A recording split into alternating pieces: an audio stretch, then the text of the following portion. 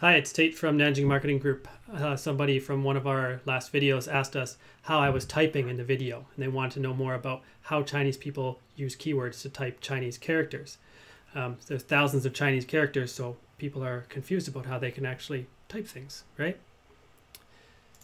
I'll give you a quick look here using my computer, and then I'm going to have a colleague of mine come on, and she's going to show me a method of typing Chinese that she says is a bit different and a bit better. So here's my keyboard. If I want to write in Chinese, what I do is I start entering some English letters. This is called Chinese pinyin, and it's just a way of writing Chinese in English. Okay. So if I write in BA, it's going to give me a bunch of different Chinese characters, and these have different meanings.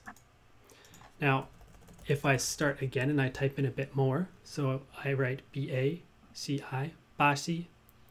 Now, Basi can mean Brazil, amongst other things. And that's the first one it guessed. Now on my keyboard, I could type 1 to get that. I could choose this one, Basi UFO, or I could write LVYOU, 1, and that's the Chinese word for travel. And I can go ahead and do my searching. Okay, this is a way that you type anything in Chinese if you're just doing a quick search or if you're writing an email or an essay or anything. And the method on Android is kind of similar. Windows, Android, iOS, they all have their default Chinese language typing tools within them. But there's some things that are not default too. So my colleague Nara, she uses that. And let's check it out with her. I'm going to switch the views.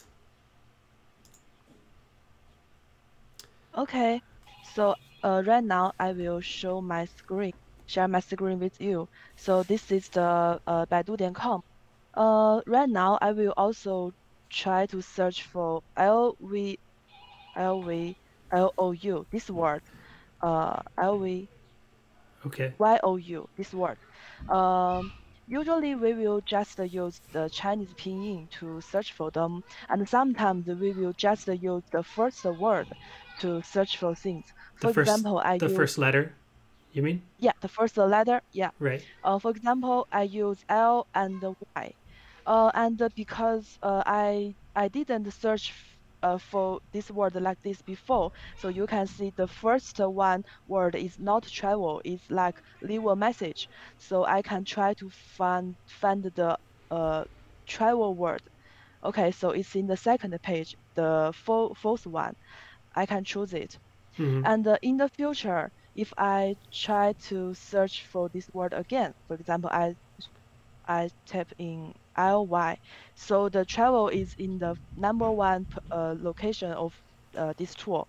Right. Um, so this tool can help to record my typing habits.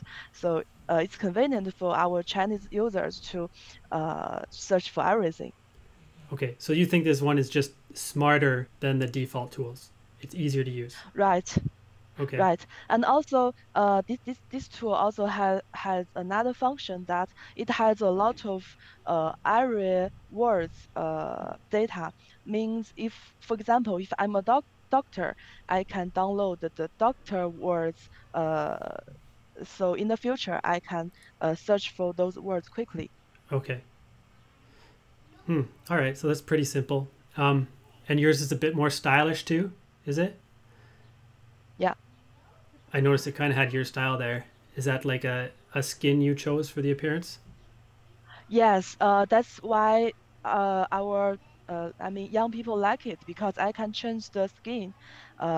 This is my style. I can also choose the other skins too. These are very cute. Okay. Let's take a quick look at those. Okay. Um, Maybe because I opened the VPN, so it's slow to open the page. Okay, there are a lot of skins to change. Does it do any other customization for you besides the skins? I think. Besides the learning about your language typing methods? Uh-huh. Um, Actually, there is another function with this tool. Uh, sorry, I think this page I will just close it. Another interesting thing is because Chinese users, I mean young users, we love emoji. So with the tool, we can easily tap that kind of thing. For example, if I tap aha means I'm happy. So you can see the third and the fourth one. These are uh Mm, cute words. okay. Right, right. Yeah. Those are the what would you call it? Emoji style faces, right? Yeah, in Chinese we call it 颜文字, means it's like a face words. Right. Okay. My tool doesn't do that. All right. Yeah. Um, well, thanks for showing us. And that's about it. This is how people type in Chinese. It's pretty easy for people. They can use the default methods on their operating system, or they can install a tool like Sogou Shurufa to customize things more for themselves. And that's it. If you want to learn more, subscribe, send us a question, check out China Marketing 101 page. See you later.